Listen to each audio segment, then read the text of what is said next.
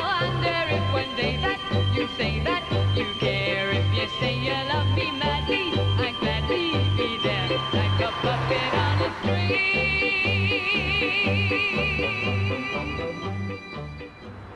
That's not my house. Oh, wow. Oh, on the front bit.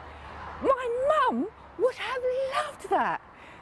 She always wanted a porch. It's been 50 years since I've been in this place, and it's a bit kind of nerve-wracking and my stomach's churning a bit. So, here's the front room. Oh yes, cosy, nice and warm. Moving into this house was a big deal for my parents. They'd saved up for so long to buy it. My dad had been working as a welder, and my mum always worked in an office. The gramophone was here, and I used to sit here every Sunday afternoon listening to Pickers Pops with Alan Freeman. You know, Pop Pickers, while the groups are having it all their way. The guy next door used to wear leathers and have a motorbike. Oh yes, he's much older than me, and he's had big blue eyes and his hair slicked back. And he used to let me go in and listen to his rock and roll records. People like Gene Vincent.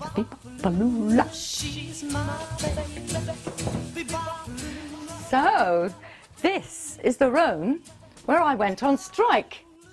I decided when I was sort of like early teens to put away all girly things. I painted everything white. There was no pink things at all, nothing frilly.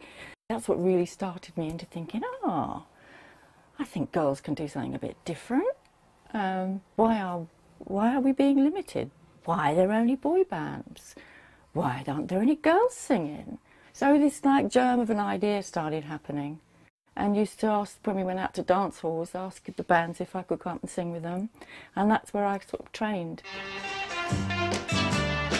So this is my wonderful old school Robert Clack. This is my maths class. I'm going to go in there now. Hello, Hi. Long time no see. Yes! Now, I remember you really well, and I wonder whether you remember my class. You were in class 3D. I could describe them as the most difficult for me in the 33 years I was Robert Clack. There was rioting from time to time. The other teachers I remember really well were Mr. Jones, because without him I couldn't have started recording in French. I was amazed when I realised that you did record in various languages. Yeah. It's all thanks to Robert Clack, my school. On se retrouve tous les soirs, on est heureux de se voir, et moi je me dis toujours pourvu que ça dure. Oh. This was the iconic Ilford Pally. One time there was a talent contest on here, but I only came second. However, there was a guy there who said, my uncle's in show business. I'd like you to go up to London to meet him. My mum and dad didn't know it until I suddenly announced that I'd been discovered. They're totally and utterly shocked at Alessandra.